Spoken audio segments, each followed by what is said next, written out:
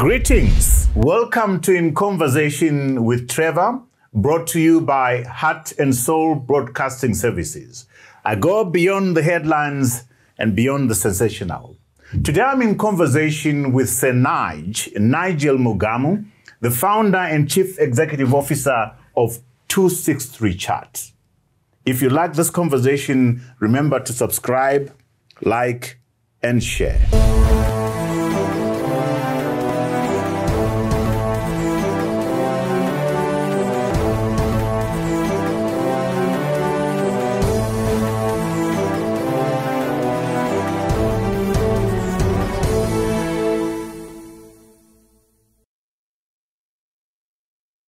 Sir Nigel Mugamu, so delighted to have you on the show, my brother. Thank you very much, Mugamu. Thank you. I'm going to start you a very soft spot.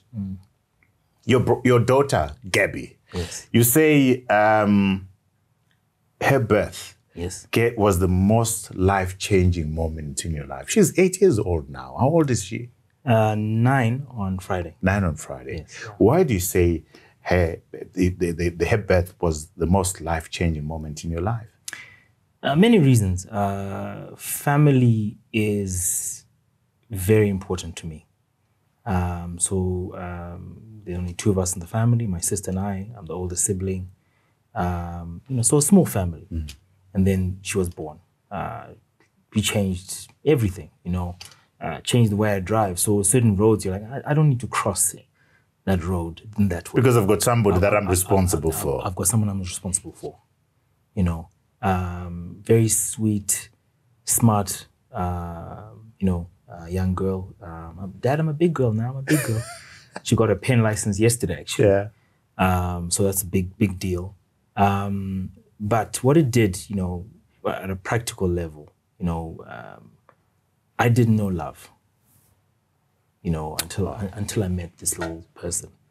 I was there, and when she was born, I cut the umbilical cord. You witnessed the birth? I was there. Wow. Yeah.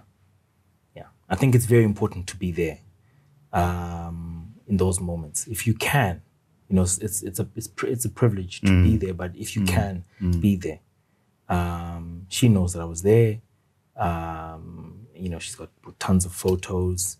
She had colic. I used to put her on my back and put her to sleep and help, put her to sleep. So we've got a very strong bond. I don't even have to discipline her by, we don't do that. She knows Dad doesn't like this, or Dad likes that, Yeah, and over time, you then realize, what are we doing this for, really?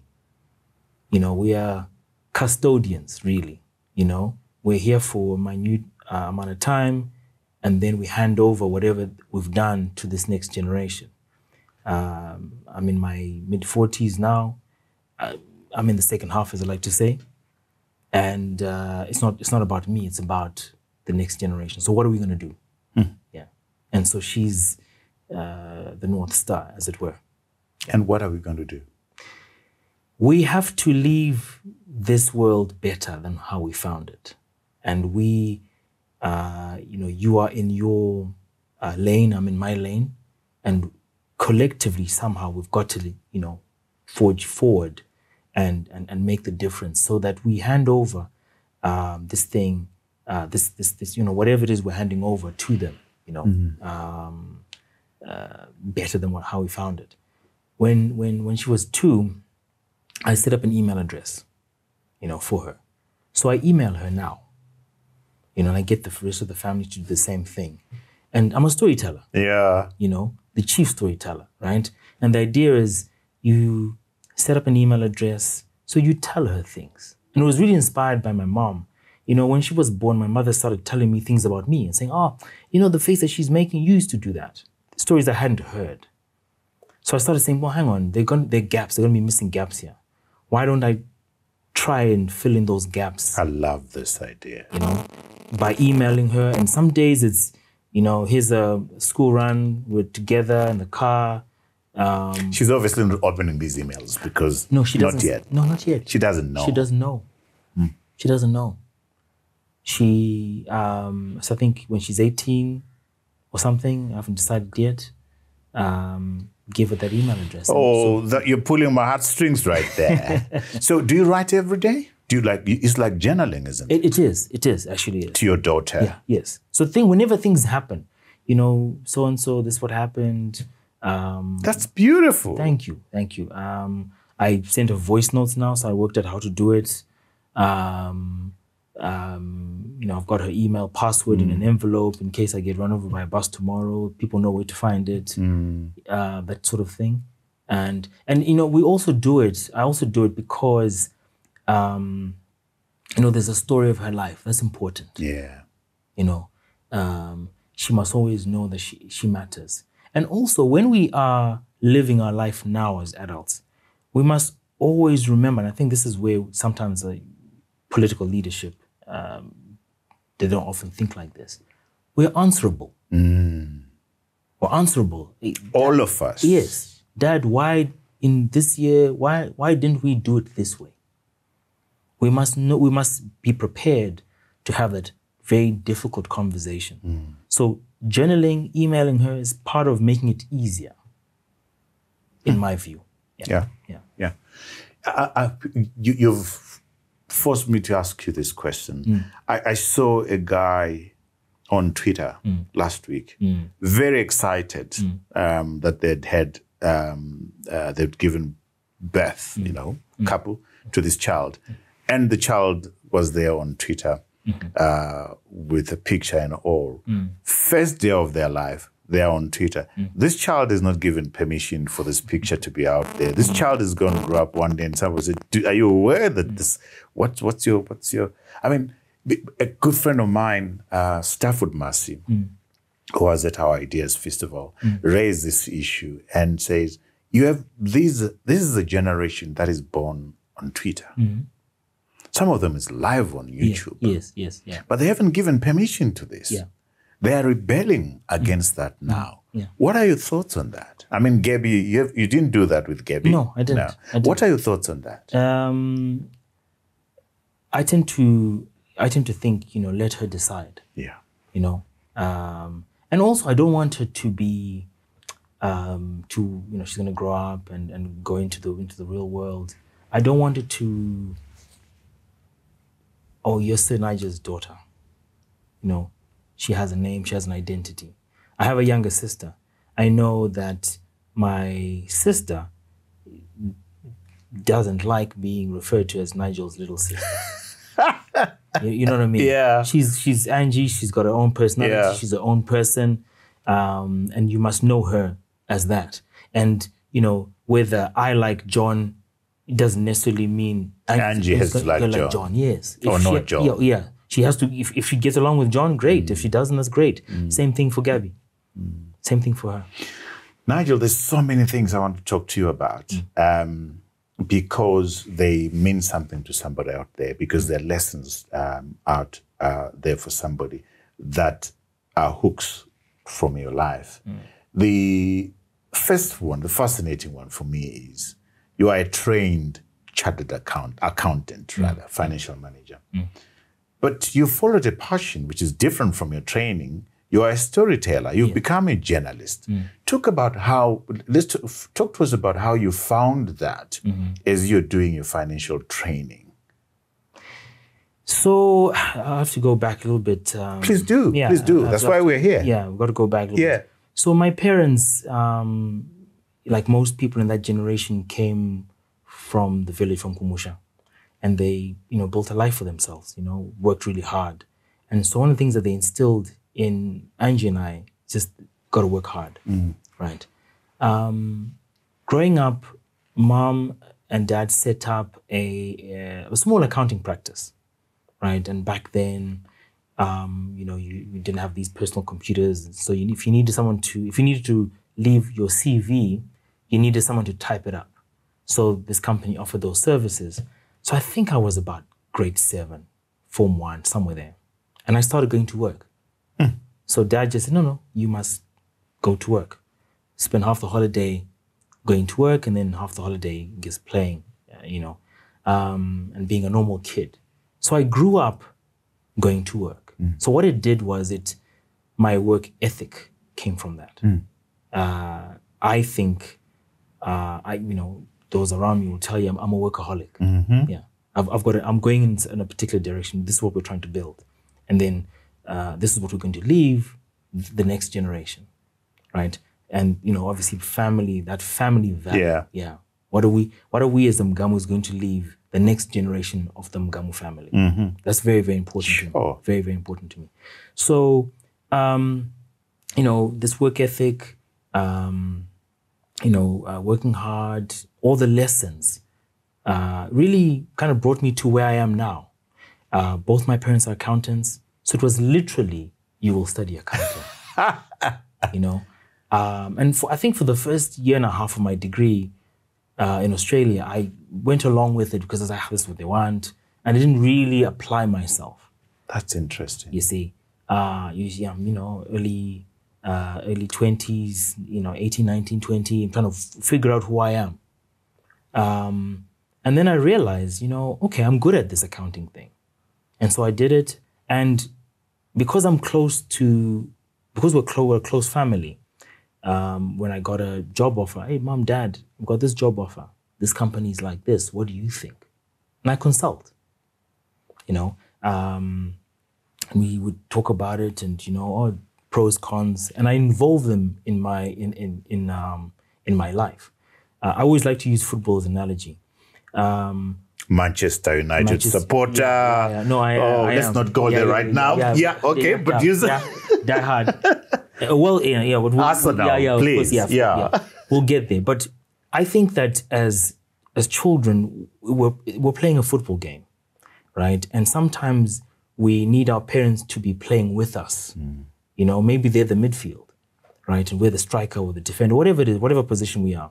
And then as we grow older, they end up being in the stand. They're still in the stadium. They're still watching you play, right? And sometimes they're on the bench, and sometimes they come in and help you. And so along the way, I realized I've always had a journal. I came in here, I've got a notebook. I've got a pen. I've got a pen right here, and I always write. Even though with all this technology, I believe in writing. We must document, right? I love history, right? So along the way, history, the passion for writing. My dad bought me a book, which I'll show you later. That book inspired 260 Let's go to the book. Let's go to the book. What's that book? This Martin Luther King. I think I was in primary school. By John Dabby. Yes. Yeah. And he bought me this book. And this book, I couldn't understand the words. I had to go, Dad, what does this word mean? Mom, what does this word mean?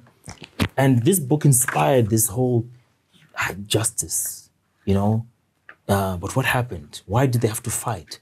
I learned about slavery. I learned a whole bunch of things at that time. I guess I was, I learned a lot. And so it's no wonder, when I look back at my life, it's no wonder you go from accounting to journalism. That's where I was going to go, right? I walked into this space. I'm really looking, cool. Yeah. That's the journalist. Curious. I'm curious. Curious mind. Yes. Curious mind. I go to. But when did the pull become so strong to drag you away from accounting? I was sitting in Edinburgh. I'd gone out there to do my MBA, and I'd finished it, and I was now. I lived in Edinburgh for 5 years. And then it was actually Angie who said to me, Facebook. Your sister. My sister. Go onto Facebook, go and see David so-and-so's pictures from, wherever they're living. And I wasn't. You were not on Facebook. I was not on Facebook. So I actually rejected this whole social media thing. I was like, no, this doesn't make sense. Why are you putting your personal information out there, right? I was that guy. Then I joined, and then I joined Twitter, right? And then I was talking to Zimbabweans on the ground, and I'm in the UK, in the same sort of time zone, and we're talking about, so what's the rate today? What's going on? Is there petrol? What's going on? And that was the transition. And I remember very well my first encounter with you was actually on Twitter. Yes, it was. And I was attracted to your brain, to the way you tweeted and that kind of stuff. And then I started following you. And your quality of engagement Thank you. attracted me to start following you. So I didn't realize that was actually you getting into journalism. As a Nigel. At the time, you didn't realize. I didn't realize it. Yes, I just liked talking to. See, my parents always raised us to talk to people. If someone you walk down the street, someone makes eye contact, say hi. You have to say hi. Otherwise, now you're being rude. You see, and you lose nothing by saying hi. We go to the bank. I'm with Gabby. We're going to the bank. Get there, the security guard. I'm a boss, Makadi. Right? So Gabby's like, Dad, is he your friend? My daughter doesn't like that. Yeah. Maya doesn't like that. She doesn't like that. You talk a lot, Dad. You talk to everybody. This is exactly the thing. In fact, that's where Gabby's heading. Yeah. I know, is he your friend? Because obviously, stranger danger. He's not my friend, but I'm just saying hi, I'm being polite. So in that politeness, and that's when you discover things. That's where you discover people. That's where you discover people. Where do you live? I live. How long does it take you to get home? See, that's the journalism. You see, and I was always like, my father's like that. My mother's like that. So take me to. I'm going to take you back now. Where were you born? I was born in Gaborone, Botswana. It gets even more interesting. Yeah. So my parents met when they were teenagers, 15, 16. And my sekuru, dad's cousin, introduced them, the two of them.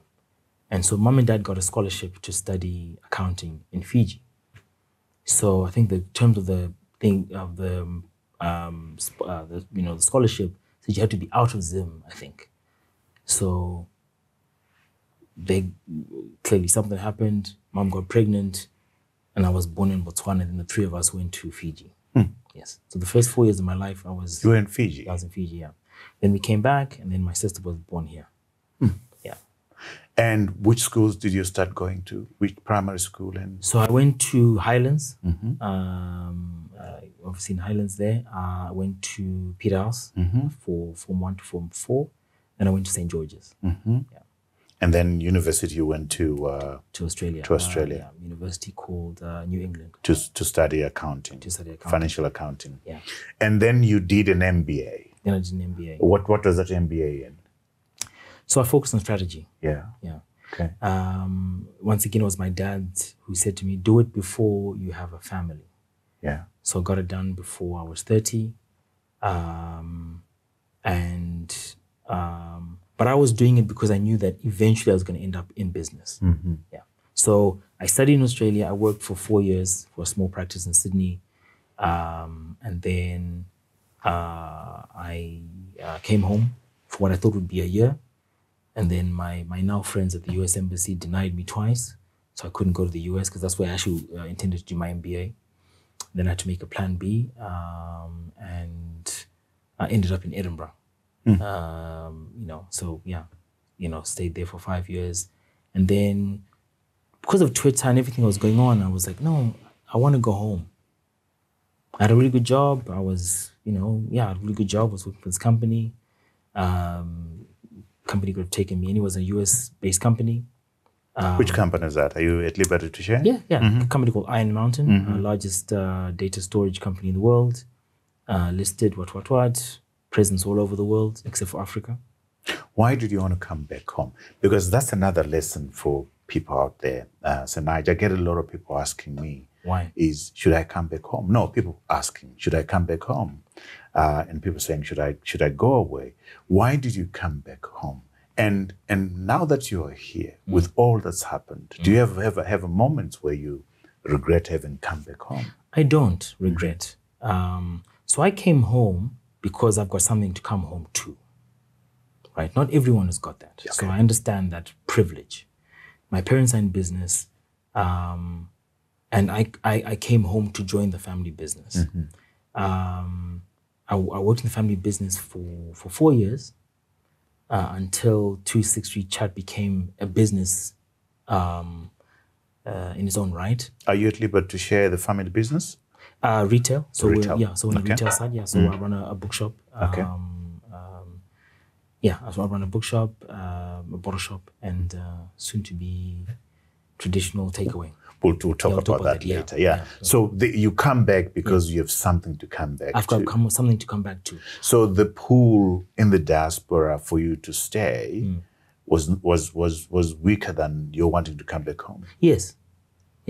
You know,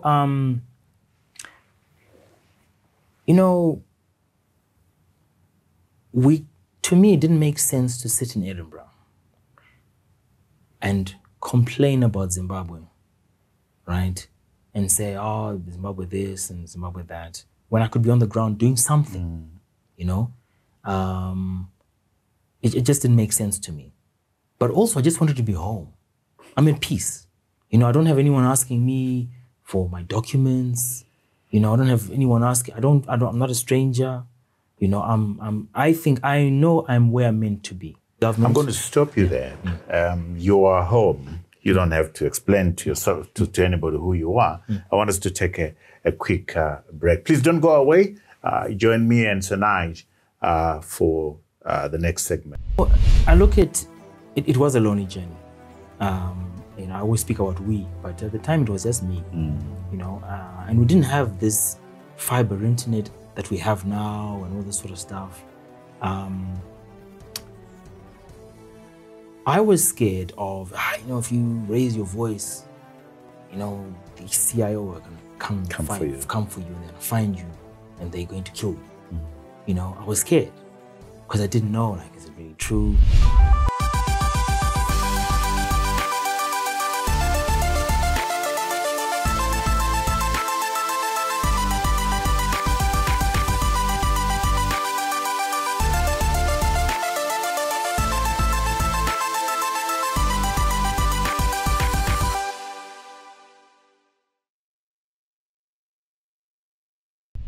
Welcome back. I'm chatting to Sir Nigel Mugamu. So Nigel, you decided to come back, and my question is, now that you are here, with all the mess that we are in, and looking back at Edinburgh, any moments of regret? No, you know, in a way, I wish I'd come back sooner. Yeah. I wish I wish I'd come back sooner. But, you know, I also look back, and I'm a pretty philosophical person. I think, well, hang on, you know, there's many lessons to be learned. You know, even if you take the detour, there's a lesson. Oh, okay, now I understand why I need to take the detour. And hindsight is 2020. So I've got the education and the experience to be able to go and live there if I wanted to, right? The issue is I just don't believe it's the best thing for me right now. Yeah. Right. In all this chaos, mind you, know, there are business opportunities. So, I mean, you look at, you know, Afghanistan or Iraq, you know, there's someone who's supplying toilet paper or making it or whatever, and they're making a killing. So you look at, you know, Zim or Africa. And actually, as I was moving home, I read a book called Africa is Rising. Right. And that book made me see Africa for what she is. And in many ways, she's disorganized. But there's money to be made when you organize things. You know, I read another report, $22 million per day is made in Barimusika between 4 a.m. and 10. But you don't see it. You know, if you went there and we all parked the car and you wouldn't be able to see it, but there's so much transaction. Yes. You know? So you can't compare Edinburgh to Zim. It's, you know, it's a totally different, landscape. And so when you're here, you know, you have to be here, you know, body, mind, spirit, fully, right? Otherwise, it's not going to work for you. Yeah. You know, and then you look at also the responsibilities. You know, how many staff do I have? They are waiting. Today's last day of the month, payroll, right? The responsibility that comes with leadership. You know, those are some of the challenges. You know, the hustle and bustle. You get to the, you know, first of the month or whatever, and you know. Because it's tough in this economy. Massively. It is massively tough, you know. But you're comfortable. You're okay. You made the right decision. You're supposed to be where you're supposed to be. You know, I look at where the world is. You know, look, my sister lives in the UAE, right? You look at what the nice things that she has in the UAE. Do I want those nice things? Yes, I do. You know, but you can also make a plan. You know, how many people I know live here in Harare, go to Joburg every month to escape the madness, as they say. You know, there's a certain quality of life you have here that you don't have anywhere else. Your kids are relatively safer here. You know, if you're living in Joburg, for example, if your family go to the mall, are you 100% sure they're going to come back? You know, how many times do I speak to a relative or a family member in South Africa and say, I was hijacked today, and they speak about it calmly, calmly. You know, so I look at some of those things. You know, can I sort of see what the government is trying to do? I can sort of see what they're trying to do. Are they implementing it the way that serves all of us? You know. So that's big. You know, I'm laughing because we could spend the whole day talking about that. Yeah. I want to draw you to 263 chat. Yeah. You then decide you're going to start it. First is a Twitter handle. Yeah. Talk to us about that journey. And the fascinating thing is that I discovered as I was reading around that you stayed with this idea for 9 months. I did. Because you were scared. Yes. Talk to us about the journey, sitting around with this idea. You're terribly frightened about launching it, but finally you launch it. Talk to us just that thought process, that experience, that loneliness of creating something like 263 Chat. You know, I look at it, it was a lonely journey. You know, I always speak about we, but at the time it was just me, you know, and we didn't have this fiber internet that we have now and all this sort of stuff. I was scared of, you know, if you raise your voice, you know, the CIO are going to come for you and they're going to find you and they're going to kill you. You know, I was scared because I didn't know, like, is it really true?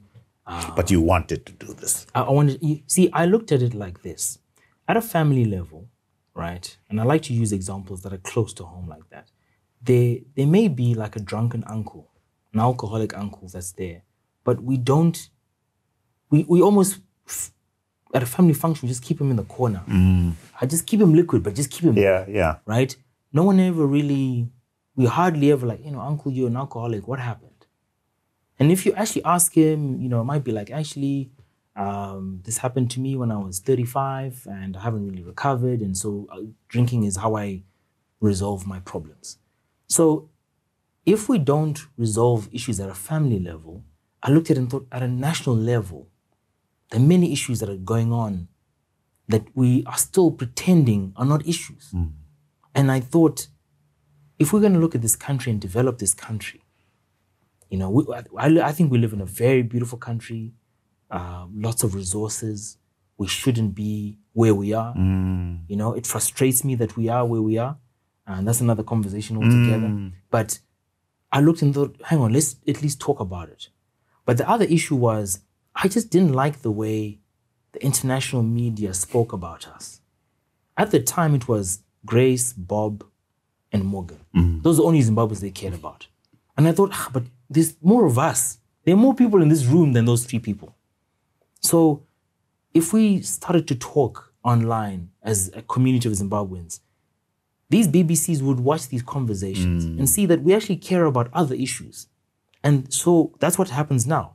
When the BBC writes a story on Zimbabwe, they don't write about ED and ED's wife and, you know, that sort of thing. They can. Right? If they want to. If they want to. But there's other opportunities, you know, the other things that are going on. There's a guy in Marundera, blueberries. His farm is 100% solar or something like that. I've never met the guy, but I know the story. We are telling our own stories. And this is my point. I just looked and thought, hang on, I'm a lover of history, right?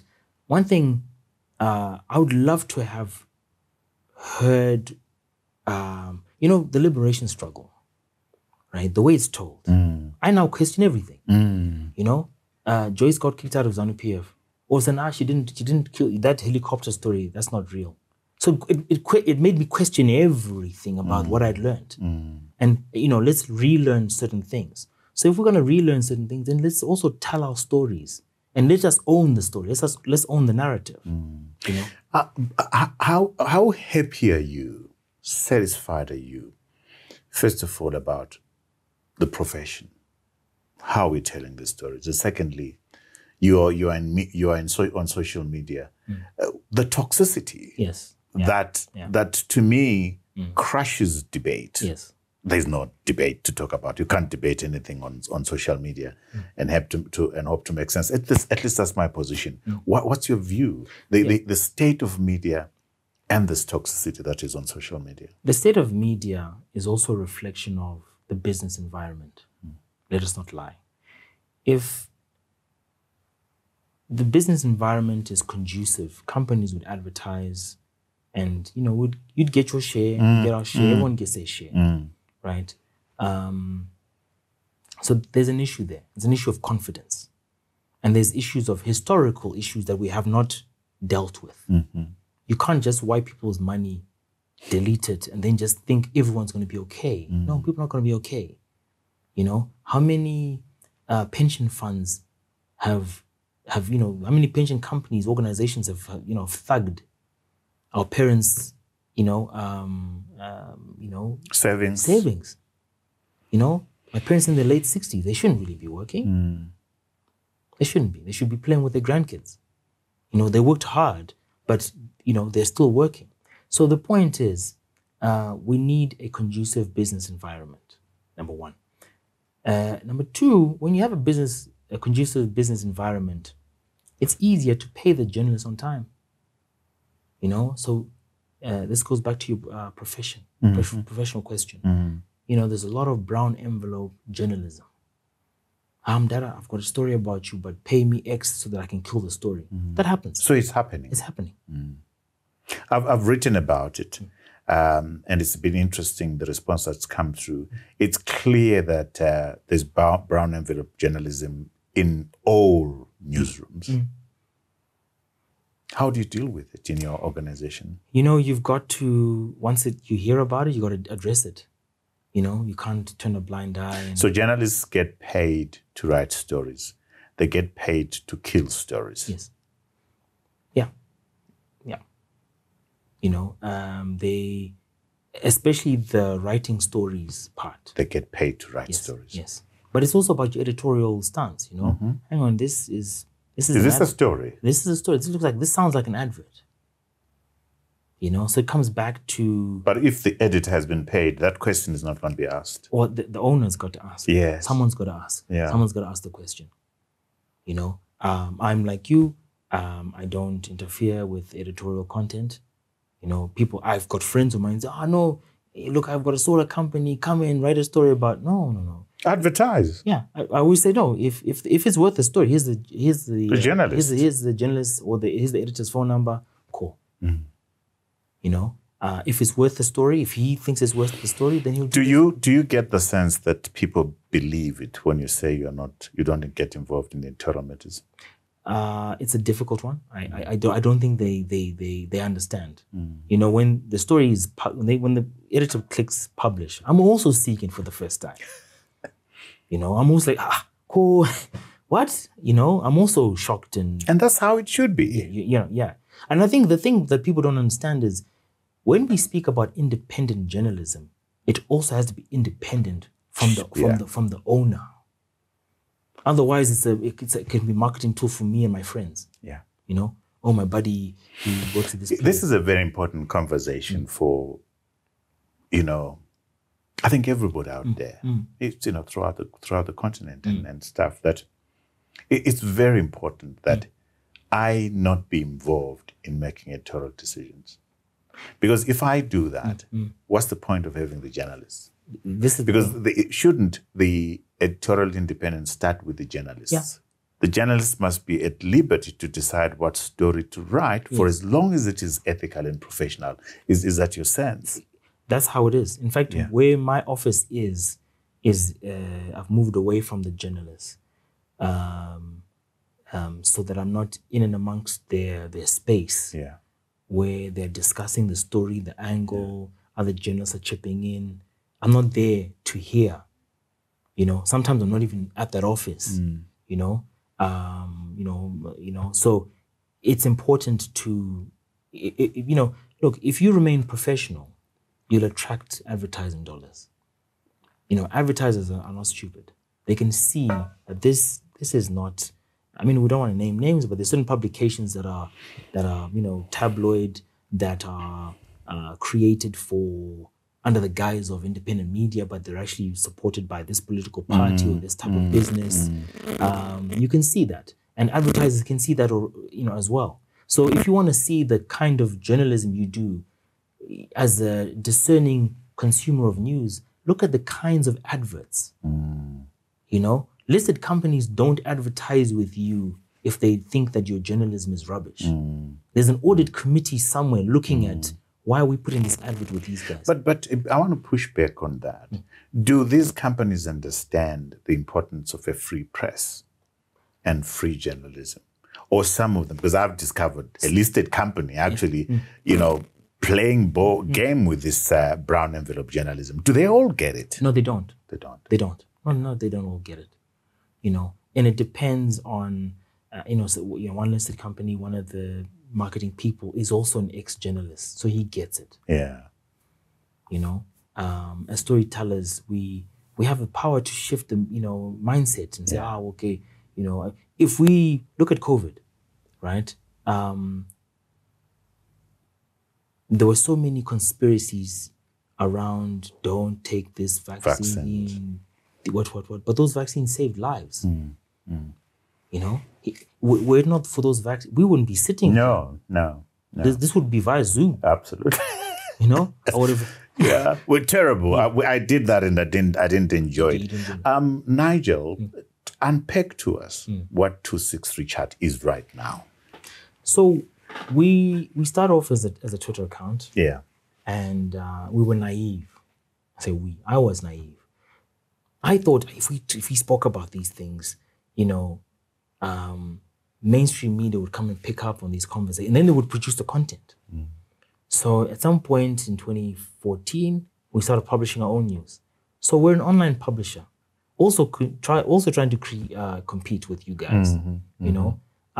So we published our stuff on the website. Yeah, a lot of social media activity, podcasts, Twitter Spaces, e-paper. So it's a publication that is also trying to and you employ 18 people now? Something like that, yeah. Yeah. And you found ways of monetizing this content. Talk to me about that, because that's a big challenge, isn't it? So it's a couple of things. We offer training. Okay. As a revenue. Different revenue models. Models. So literally the accounting background. So mom and dad went wrong actually. So thanks to them, because I'm a journalist who thinks about the business side of things, because you have to. If you don't, then it's a hobby. Yeah. Right. So how do we pay the lights? How do we pay for rent and so forth? So I literally reverse engineered what you were doing, actually, my brother. I said, okay, so how's my brother Trevor here? How does he do it? He's got publications, got Newsday, this and that. How are they doing it? Yeah. And I looked at your budget and your thing, and I thought, I don't have that, right? So how do we do it on a smaller scale? So everything had to be online, right? There was a time when I actually wanted to print and give away, how Harare News is? I wanted to do that. So e-paper came about. We've been doing it since 2017. How is that going? 57,500 subscribers. Wow. Yeah. Awesome. Yeah. So we send that thing out every day, Monday to Friday. It's free. Didn't want this issue of you got to pay for the device, you got to pay for the data, then you got to pay for the actual the news. No, pay for the device and the data. That's fine, but to get to receive the news, no. And I see you now have advertisers both on social media, on your Twitter handles and stuff. So the money's coming in. We're invoicing. Coming in is another issue. This is Zimbabwe. Yeah. No, invoicing is not hard. Yeah. It's collection. Yeah. Is a big part of the job, isn't it? Yeah. So you were passionate about starting a progressive national dialogue. Yes. How comfortable are you? Happy with you?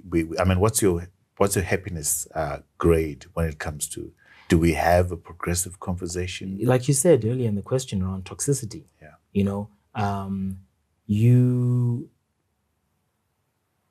talk to write a story, right? So Nigel can tweet, oh, you know, my refuse collection, my rubbish wasn't collected this week. You know, what's the city council doing about that? Okay. And I'm saying this is me on my own personal social media. Someone can take that and say, that's 260 Chat's view. All of a sudden, they don't like 260 doesn't like Triple C. You see where the conversation started. All I'm saying is, no, my rubbish wasn't collected over here.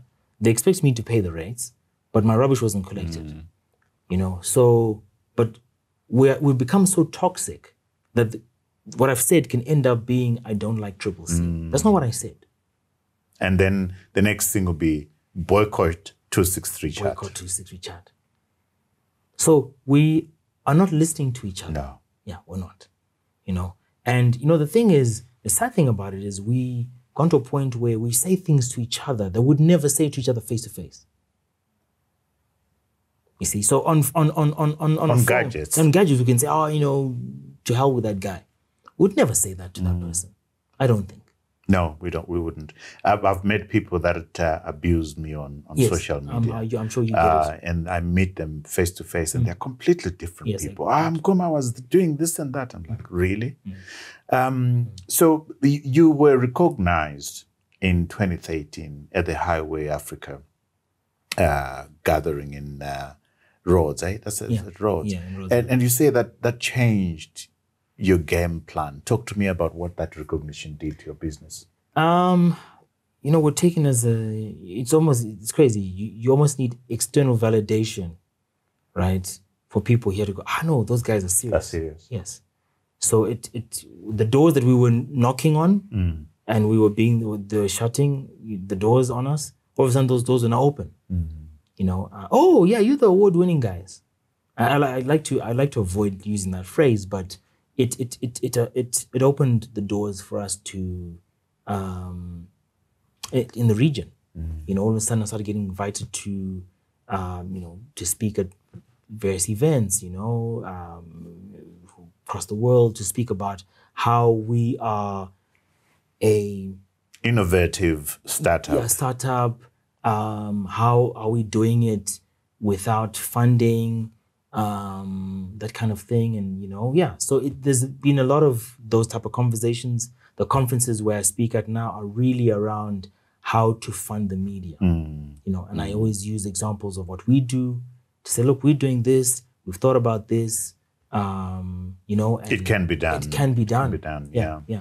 Now, we're going to take another break. Please don't go away. Join us for the last segment of my conversation with Sir Nigel Mugamu. So Nigel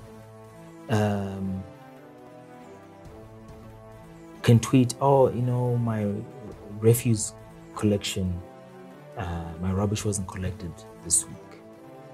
You know, what's the city council doing about that? Okay. And I'm saying this is me on my own personal social media. Someone can take that and say, that's 260 Chat's view. All of a sudden, they don't like 260 doesn't like Triple C. Imagine getting free access to the Newsday, the Standard, the Zimbabwe Independent, and the Weekly Digest for a full month. Well, you can, and all you need to do is download the Newsday e-reader app on Google Play Store or scan the Newsday QR code in any of the AMH print publications and start enjoying the quality content. Usasaririrewe, famba ne time, famba ne chokwadi, famba ne e-paper.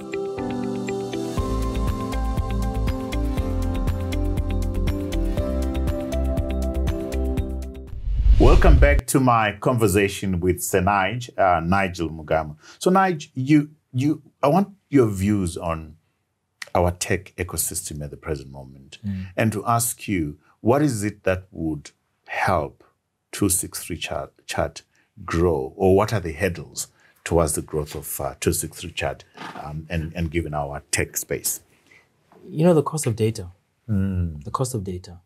You know, if I'm sitting in government and I've got Tel One, I've got Zesa, I've got the post office, you know, you can create, and the post office is everywhere across the country, Rusape, wherever it is, right?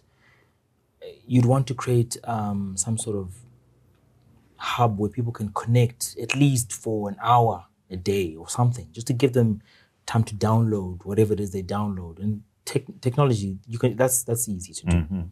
I think that can help farmers and other sectors. You know, we see it with 263 Chat. We have a large WhatsApp community actually, and you know that's actually where the magic actually happens. So we've got just to give an example, a farming group that's under 263 Chat, and we don't charge money to come in the group. No, that's actually not the point. The point is it's 263 Chat agriculture farming group, and farmers across the country are sharing best practice. Hey guys, my chicken died. Here's a photo. What medicine should I use? You know? So what we want is to encourage more things like that. I think that helps development in the country, but it also helps you know, our brand, you know. So there's a free idea. But, you know, I think things like that can definitely help the ecosystem. A lot of these things come back to a better economy, right? Ultimately, you know. But the cost of data is you know, it's hard. It's hard for people to connect. You may have the device. Yeah. Saving to buy the device is one thing. The data to keep it running. Yeah. And all you have to do, actually, if you look at a family group and if you see Auntie so-and-so who's normally active and she's no longer active, someone should be asking, does she have data? Yeah. So that's an issue. That's an issue, yeah. Interestingly, you are now branching out, as it were, and you're talking of, you know, launching a fast food startup. Why are you going there? Well, first I've bought the space, so already paying for the rent, but it's also about paying bills. It's you know, just looking at, look, I've since I started working in July 2000, I've always carried a lunchbox, and the reason I do that is because I know what's in it. Right? I cooked it, or I was involved in the preparation in some form. I know what, but a lot of people buy their lunch. So what you find is there are a lot of other spots that have opened up, right? And my thing is, it's not all uniform, you know? So, you know, if you go to, you know, these large fast food places, you don't want to, you know, if you go to the one in Blayo, the quality is the same as the one in Gweru. We're not doing that for our traditional food, you know? So this is going to be a traditional food outlet? Basically. Yeah. Basically. Okay. You know, the other side of it is I'm looking at my family in the village and saying, oh, no, Uncle so-and-so, you can grow this for me. You know, Mzukuru so-and-so, you can grow this for me. Chickens, yes. Road runners, exactly. All that, and traditional foods. Exactly. Wow. Interesting. Yeah, that's the whole idea. Yeah. When do you launch? And do we have a name? It's called Kwatinashe. Kwatinashe. Yeah, Kwatinashe. Why Kwatinashe? Tinashe is my other name. We wish you all the best with that. Do you cook? I try to. I don't have. I'm time poor. Yeah. I'm time poor. I'm busy. But I do. I'll make breakfast over the weekend for the kids. You know, the family. But I do enjoy cooking, and in fact, creating is, you know, it's therapy. Interesting. Yeah. It is. Yeah. Tell me, what jobs have you done in your life which are not in your CV? You know, I'll tell you why. For me, I find the jobs that are not in my CV are, I at one time I worked as a gardener.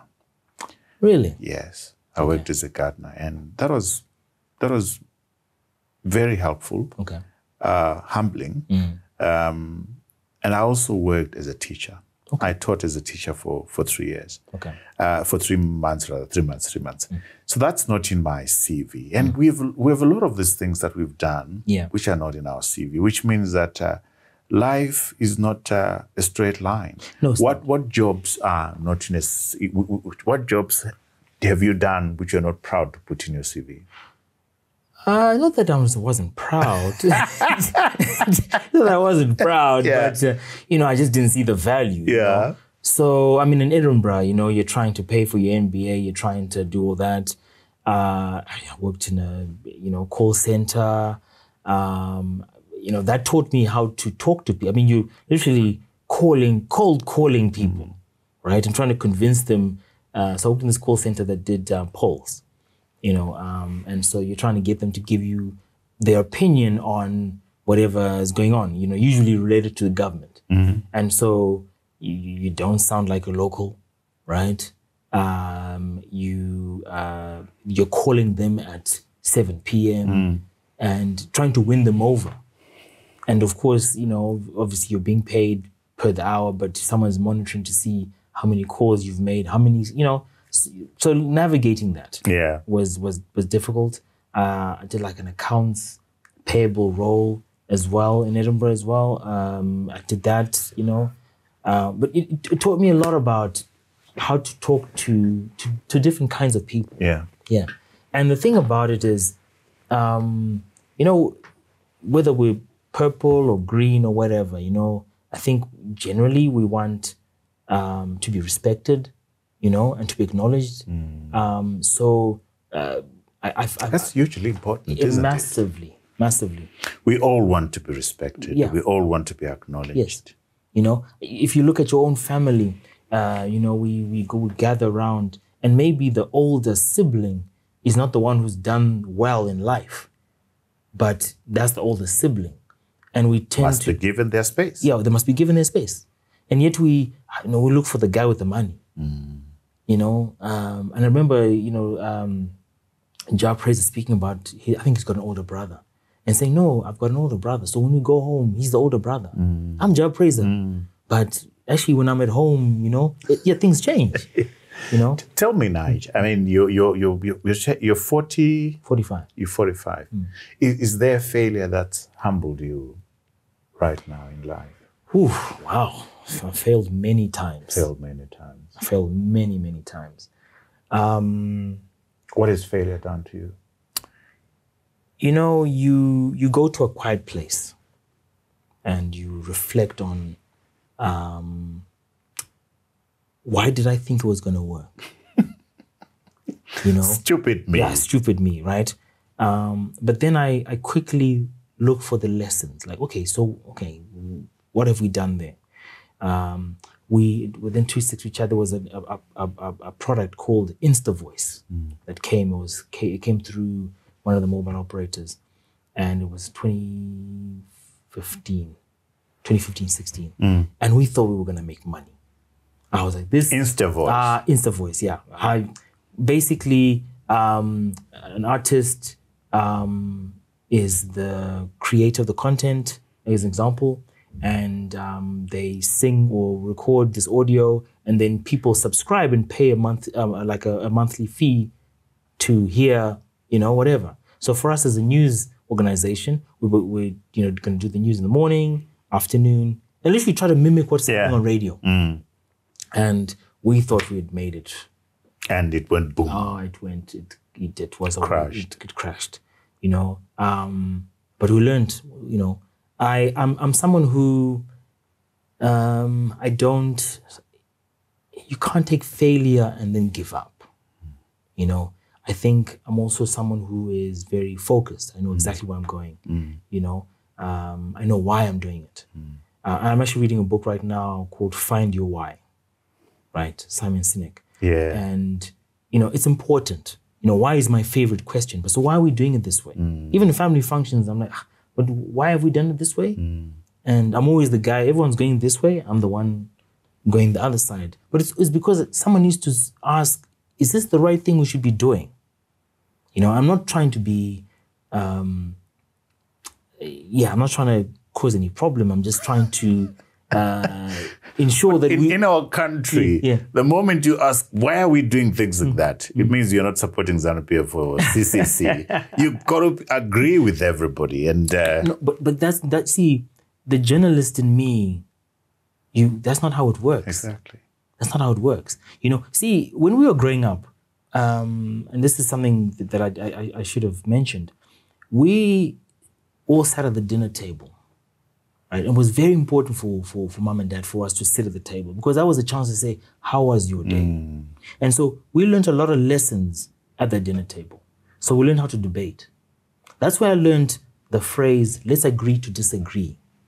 Around the dinner table. Around the dinner table. So, you know, one of the things that I try to do with the kids, talk to them. You know, understand where they're at. You know, same thing with Gabby, you know, how are you doing? How did we go in the spelling? Which word are you struggling with? Do you know the meaning of the word? You know, let's go onto YouTube and watch a video on this word. You know, she's in grade 4 now, and one of the words she had in a spelling test was ecosystem. I know adults who can't spell ecosystem, right? Yeah. So yeah, debate is very important. Dialogue is very important. Absolutely. So Nigel, what an amazing conversation. You people might not realize this. You also might not realize this, but I think you are one guy who popularized 263. And then I saw a lot of copycats coming out, and there's a number of people who are calling themselves 263 that. But you started this thing, Nigel. You started this thing.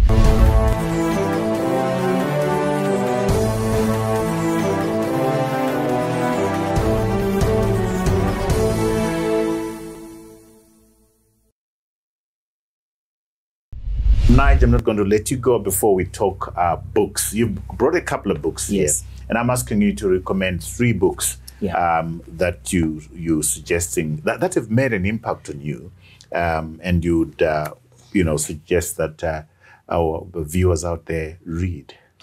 So obviously this book made a big the Martin Luther King one. Okay, there's a book here. If you're in a family business. This is a very good book to read. Family Wars. Family Wars. It's, you know... By Grant Gordon and Nigel Nichols. Yes. Yeah. This book helped me understand that some of the brands that we love are actually family businesses. You know, Adidas and Puma, brothers. Started by... brothers, right? How to navigate that space. You know, I've got a young dad who, you know... I've got a young dad, and you know, joining a family business, you're starting your own little business. There's going to be tension. You know, how do you manage that? How do you manage that? How do you hand over? You know, succession. You know, stuff like that. Some of the books have completely changed my life. 7 Habits of Highly Effective People. I'm rereading that book now. I've read it 3 times. Yes, yeah, that book. You know, and you learn something new every single time. You know. Who Moved My Cheese? There's value in reading books more than once because you miss quite a lot. You see, I don't lend books to people. Yeah, me too. Yeah, because I highlight mine. I make notes. I'm reading a book that my sister bought. Sorry to disturb you. Yeah. Who Moved My Cheese? Who Moved My Cheese? Yeah. It's a book called Manifest. So, you know, it speaks about how you've got to visualize the victory. You got to visualize, you know, your wedding day. How do you want it to pan out? Yeah. You got to visualize the day and then work towards that. Work backwards. Yeah. You know, books like Rich Dad, Poor Dad changed my view on money. You know, like what is money? Yeah. You know, what is time? What should I be spending my time on? There's a book that I read, Brené Brown, Daring Greatly. Yeah. You know, I've watched a TED Talk and I thought it was amazing. Yes, yeah. Nigel, thank you so much, my brother. You've been a pioneer within the social media space, turning a Twitter a Twitter handle and a hashtag into a business, into a publishing business. An accountant who discovered here the journalists in them, and you followed your passion. Young men doing so well in the diaspora decided to come back home. So many lessons from your life. Thank you, Nigel, for taking the time to come and share those lessons with us. Thank you so much. We wish you the best with the restaurant. I'll come and eat Sadzanema Guru, if that is available. Yeah, it is. Mount Pleasant, eh? Yeah, Mount Pleasant. Wonderful. Yeah. Wish you the best. No, Nigel. thank you very much for that. Good. Allow me to tend to our viewers who are all over the world who watch this show every Monday. We are out 7 a.m. Central African time. To ensure that you don't miss out on any of these quality conversations, such as the one I've had with Sir Nigel, please remember to press subscribe.